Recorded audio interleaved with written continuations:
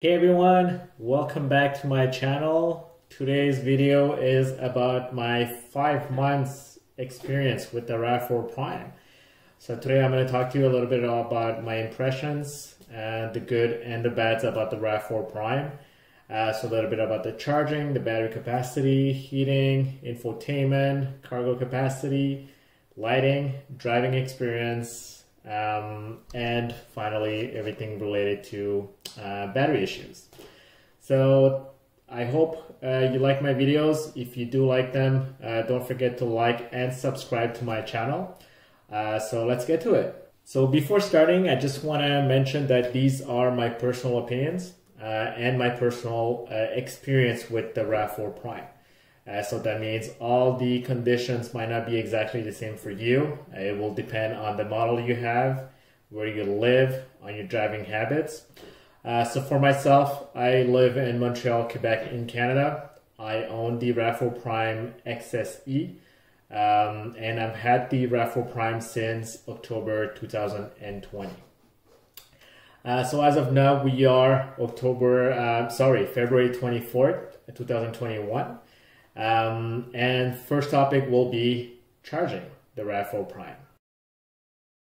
So when it comes to charging the RAV4 Prime, I decided to buy the Grizzly charger with 40 amperes. I believe it's made in Canada, in Ontario. And why I chose that charger is, first of all, having a level 2 charger is very useful for us. It might not be the case for everyone else. Level 1 charger might be enough, 12 hours charging. So let's say you go to work, come back, charge it overnight, and you're good to go. But someone like me who, well, not myself, it's my wife who actually uses the car every single day.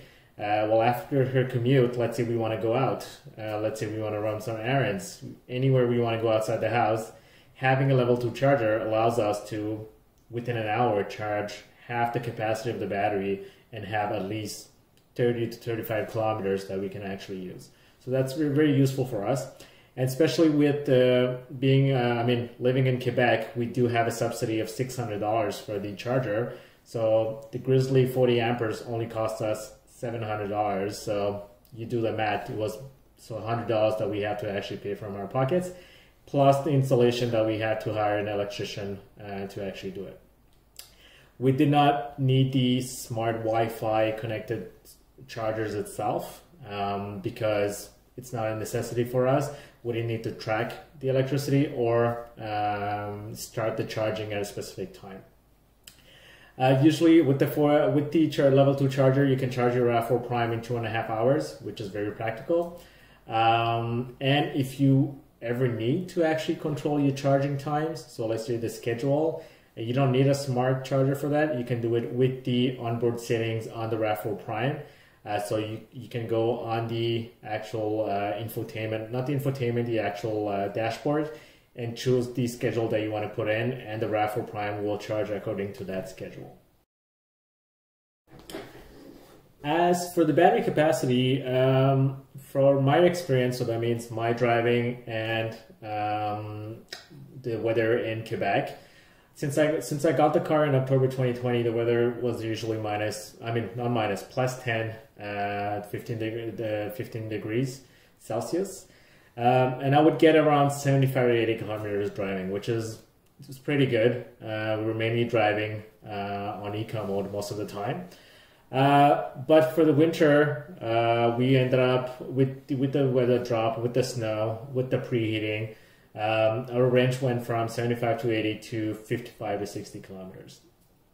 So like I said, it really depends on the driving you do, and it's pretty much like the same thing as a gas car. So depending on no matter how much liter you put in, in your car, usually it gives you an estimated range of how much you can drive, and that changes according to if you're using the heating. Are you accelerating a lot? Are you braking really hard? So all those goes into account and gives you an approximate range. So the same thing applies with the EV. So according to the level of battery you have, the temperature outside, the temperature of the battery, how much the car thinks you can actually have as a range. So that's it for the battery capacity. And I did mention a special word, and that's a hot topic right now, the heating for the RAV4 Prime. I know a lot of you folks have a lot of conversation about heating, but I don't want to make anyone jealous. But from my experience for heating, I have no issues whatsoever with the car. And especially the fact that I live in Quebec and we get very cold winters. I believe last week or the week before it was minus 25 degrees Celsius. And why do I not have issues? Well, first, there's a lot of factors in this. Not the fact that, I can endure winter or the colds. That has nothing to do with that. It's the fact that my car is parked in the garage. So by having it parked in the garage, I can heat up the car very easily with the heat pump only. So that's very easy. My garage is heated at 10 degrees, 15 degrees. So I can just simply start the car with the application or with the key fob. And then within 20 minutes, it's just heated up at the target temperature, which I usually set to 24 to 25 degrees Celsius. In that case, the app is amazing to start the car. You can just set the temperature you want, and it will heat up the car up to that temperature. I've personally never had issues with the app itself, except when I first got the car and the first few weeks. Then we got an update with the Android, because I do own an Android. So on the Android, we got an update and everything was working flawlessly. I do tend to get here and there some issues with connection to the server, but I believe I got it 3 or 4 times in 5 months. So those are the good part of the heating. For me, it works well. No issues with it. Some people will have issues if your car is parked outside. The heating will not be as effective. Anything under minus 10 degrees Celsius, the heat pump is not effective at all.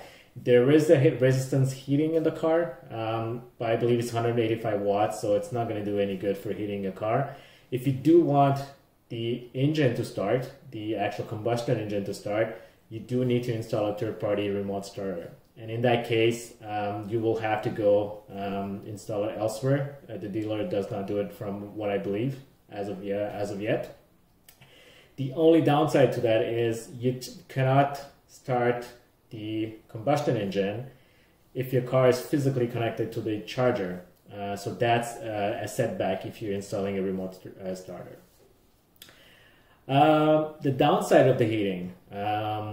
I do find the steering wheel heating is not as great because it only heats on the side. So on the top and the bottom is not heated. So let's say you're using the steering wheel and you're actually turning, you can feel the hot spots and the cold spots. So I figured, it's not a great experience. It's not I would not say it's a setback for the car, but it would have been nice if the whole steering wheel was heated. And also the fact that, there's no way of starting the combustion engine would have been nice to have it. I believe, it could have been simply just an add-on on the remote application or on the key fob. But I guess those are the limitations of a plug-in hybrid, and we'll have to live with it.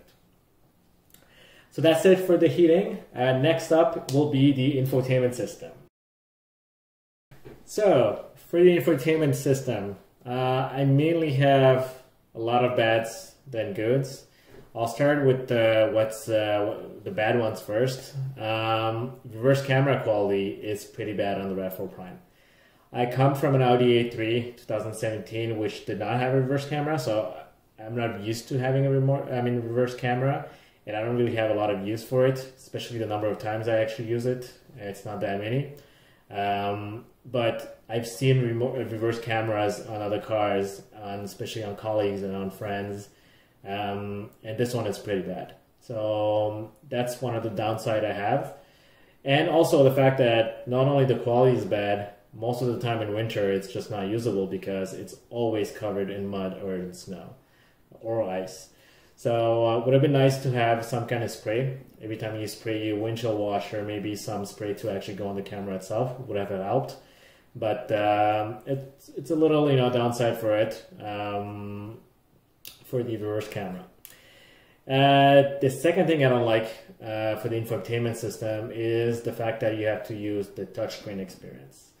like I said, I come from an Audi A3 where everything was done with the joystick. So even when you're driving, you kind of know what you're doing even with the joystick, because you don't have to look at the screen. You don't even have to touch it. Everything is click, and with the, I think it's a knob, you just turn it. So it would have been nice to have some kind of experience which is not touch, because the first time I started using the RAV4 Prime and the touchscreen, it's not responsive. Sometimes I know folks, I know you're gonna tell me, Badger, you're not supposed to drive and touch the screen.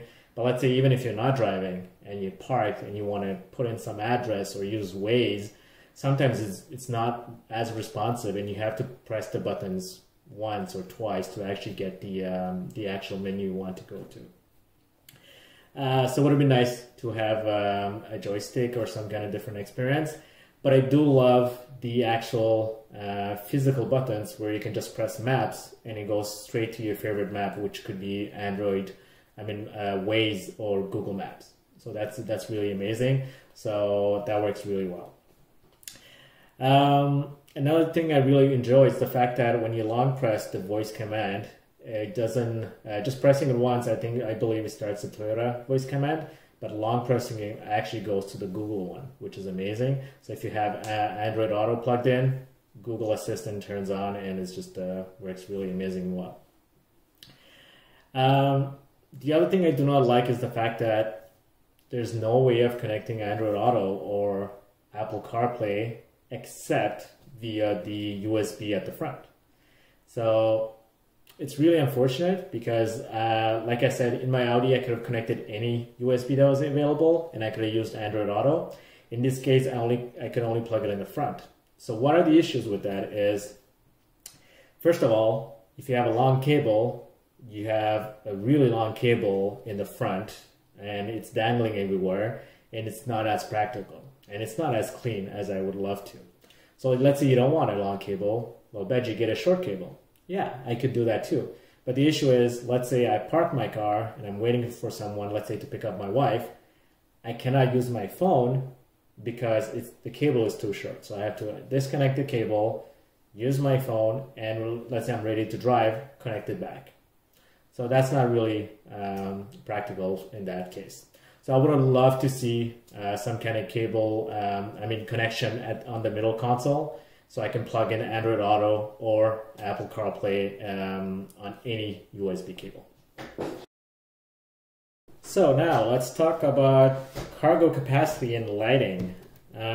First of all, like I said, I come from an Audi A3, so a very small car.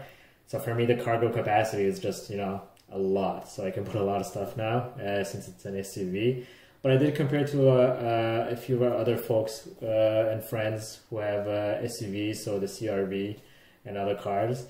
I do believe they're relatively the same size, maybe a few difference. But having folding seats really does help. I've been to IKEA recently. I've been buying a lot of a few furniture, so having the capacity of actually folding them and putting them as I would flush, it was just amazing. I believe the configuration is 60/40, but it just works out really well. Cargo capacity is good, but getting to the cargo capacity, the cargo, that's another story. So I do have the XSE model. So I have the motorized trunk opener, which is very painfully very slow. So it takes a lot of time to actually close and actually open. So I would prefer to have something faster if that was possible, or even do it manually if anything. So I know the XSE model and the XSE Tech has the motorized, and the SE model, you guys don't have the motorized. So I would say you guys are the lucky one with having the manual one. So that's one downside. It's not a big issue, but it's just would have been nicer to be faster. Another aspect would be, since I started using the cargo a little more, I've been putting a lot of stuff in the bag without even thinking how dirty it would get. So the carpet there tends to get dirty pretty fast. So I ended up buying a cargo liner, which is amazing because not only it covers the back, the cargo space, but also the back seat. So when you fold in the back seat, the whole area is covered, so nothing gets dirty. So right now you can see it on a few of my shots, the cargo liner is actually pretty dirty. So all that dirt would have been on the actual carpet in the back. So if you guys can get that, it does not come standard. So you do have to buy it. I believe it's $160, I believe, Canadian dollars. And you can get it at your dealer.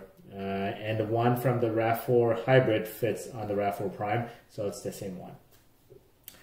As for the lighting, another deception for the lighting. I was expecting a 2021 vehicle to come mostly with LED lighting inside.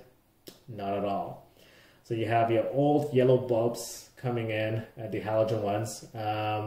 So I ended up changing all of it. So the vanity, the middle console, the back, the trunk lighting. Just make sure you get good quality LEDs. You don't want to burn out your system, or you don't want some that you have to keep replacing over time.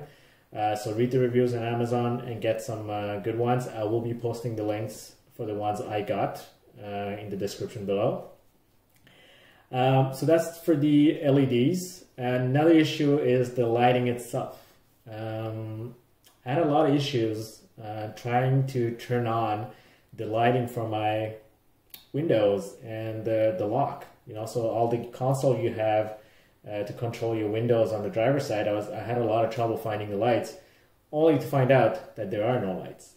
So that was a big issue for me, because it's very practical when you have light, because you know exactly where to press. A few times I had to pick up my wife, and I didn't know how to unlock the doors because I couldn't see where the door unlock was. So I had to actually use my flashlight, my phone's flashlight, to actually figure that out. So it's not a big deal, like I mentioned, but it is very unpractical. It's not practical at all. And even the top ones, when you have, if you do have a sunroof, or if you want to turn on the light to actually open the door, you even have to guess with that one too. So by practice, after a few times, you kind of tend to know where they are. But at night, it's really not practical. So I know it's not a big deal, because Toyota could have done it. They do it on their Camry, which is exactly the same part you can replace. So you can take the one from the Camry, put in the RAV4 Prime, and it works. I still haven't done it. I will be doing it very soon, and I'll be posting a video about it. But that's that's a decision that the Toyota made, which they try to save a few dollars there, but it's really not practical. As for the driving light itself, the headlights are amazing. LEDs, it's my first car that has LEDs. I used to have HIDs only. So having LEDs is just amazing. They're very bright, they're very responsive. I did end up changing anything that was halogen, so the turn signals were still old bulbs. So I ended up putting LEDs instead. And also the reverse lights, they were pretty dim. So I ended up changing those to LEDs. I believe they're 4000K color. So it's more in the white and less of the yellow color for the reverse lights.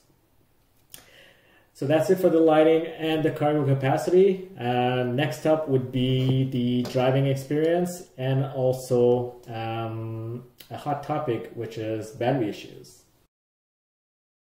So for my driving experience, I've really enjoyed driving the RAV4 Prime since I got it. Going from a gas car to a EV car, a plug-in hybrid car, it's day and night. So you do feel the experience of having instant power, instant torque, when you press the pedal, versus the gas model gas cars, where you do have that micro millisecond of delay within pressing the accelerator. And not only that is you barely have to pay gas. Like I said, most of my commute, or most of my wife's commute, is local. So for us, we don't even have to pump gas at all anymore, except for the long trips we do. So driving experience, really good. I did test drive a Tesla before buying the plug-in hybrid, so I kind of got the same feeling, the instant power. So I was really pleased with that. As for winter driving in Quebec, we do get a lot of snow. I think in the winter this winter we got some days 20-25 centimeters one shot. So no issues at all. All-wheel drive, instant power when you need it.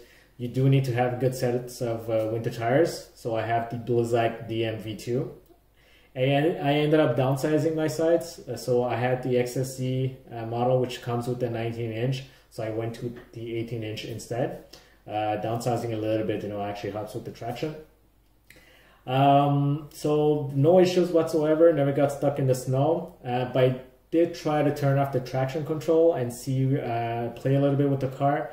But the car itself is a little too smart. So it tends to send power more in the front wheel, then afterwards in the back if it's needed, but it's more prominently the front wheel drive. But what you can do is to see where the power is being sent, you do have a screen in the dashboard where it shows you where the power is being distributed. So you can see if it's going to the front wheel, if it's going to the back, if one of your wheel is stuck, so you can see how the car is reacting. So that's a really great feature to have to actually see where the power is going. One thing I dislike about the driving is all the different modes that they are. When I first got the car, it was very confusing for me because you had the EV, you have the Auto EV HV, you have the HV mode, and then you have the charge hold mode. So obviously, the more you drive, the more you get to know the car. It's much easier for you to choose the mode you want. Like myself now, I just always go for EV mode when I need to. But when I'm doing long trips or when I'm going on the highway, I tend to put more on HV to use a little more the gas engine and preserve the battery for when I want to do local driving. So that's for long trips, but when it's only local driving, I use EV 100%, so I never use any other modes. So that was initially confusing, but like I said, just taking, it'll take you a few weeks to actually figure that out and feel the car and a little bit, what it does. When does the engine start? Once the engine starts, you have a whole cycle it needs to go through before going back to EV. So you might think, hey, how come it's not going back to EV? So getting used to that, it'll be fine after.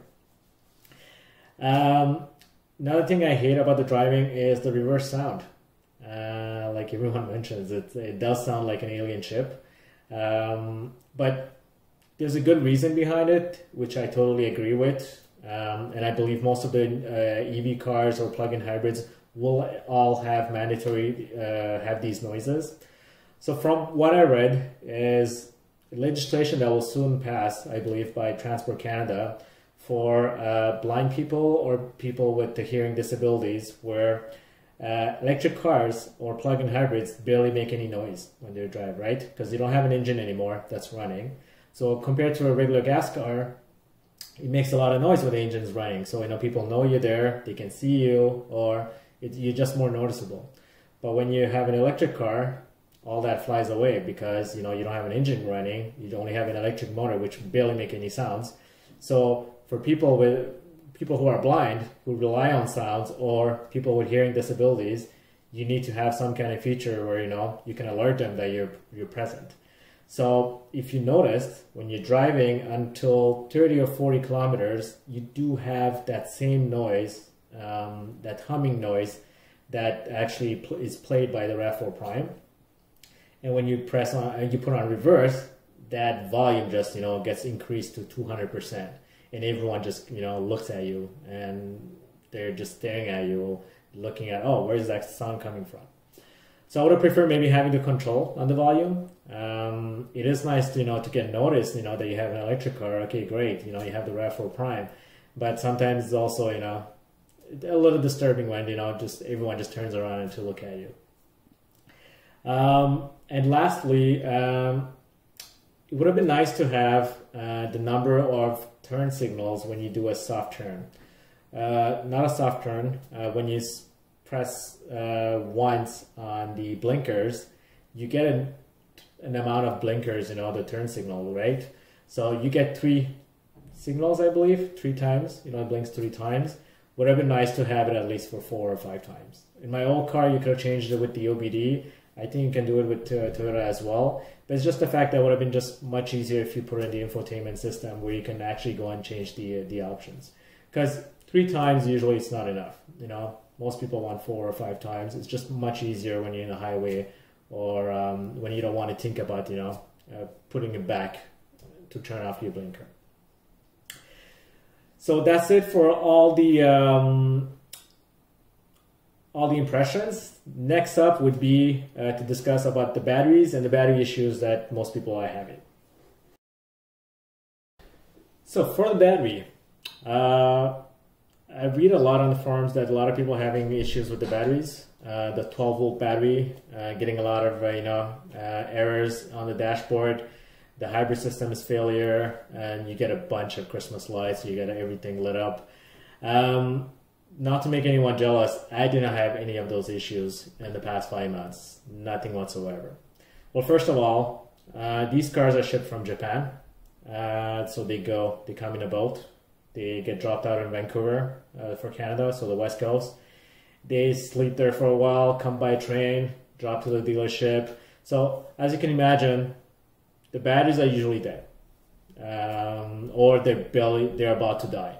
So when I got my car, I think the reading was 11.8 or 11.9, so which is the battery is completely dead. But it still managed to start and it worked. But I ended up buying a smart charger. So thanks for the recommendation by Bruno, who in the forum, who recommended to buy the Nokia Genius 2, which is a smart charger.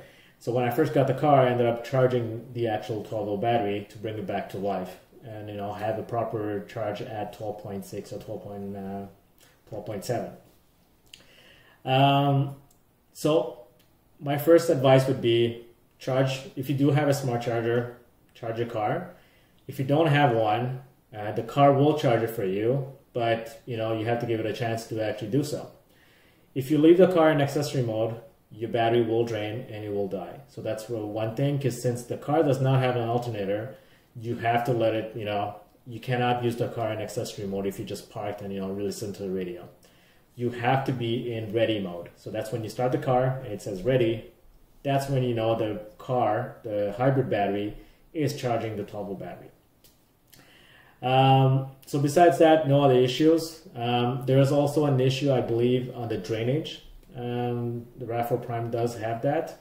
There is a TSB, so a technical service built-in, provided by Toyota, sent to the dealership, where you can bring in your car and they can do a firmware update, a software update, and that should fix some of the issues of the drainage. So that means the battery being drained even if you're not using it. So that's one of the issues. I still haven't done that on mine. I'll be doing it on my next service. But if you're having those issues, call your dealer and mention that first. I'm not saying you should be charging your car to fix the issues you have. If you have any issues, go to your dealership first. But if you do want to also prevent any issues happening in the future and you do want to have a smart charger, well, get the Genius Nokia 2 and charge your battery, depending on how much you use the car too, because that's another issue. If you're in the same situation as some other people, where COVID situation, you're working from home, you're not using a car anymore, well, the battery will die out eventually. So having a smart charger will help you in the long run. So, would I choose the RAV4 Prime if I have to go over everything all over again? My answer is yes. Like I said, I've been wanting to switch to an electric vehicle for a long time, but I wasn't ready to actually jump on it. First of all, I didn't want to be planning all my trips to see where the chargers are. So I wasn't ready to go 100% EV. So this was a good, in between for me, plug-in hybrid, having the liberty to actually, run on EV for most of my commute.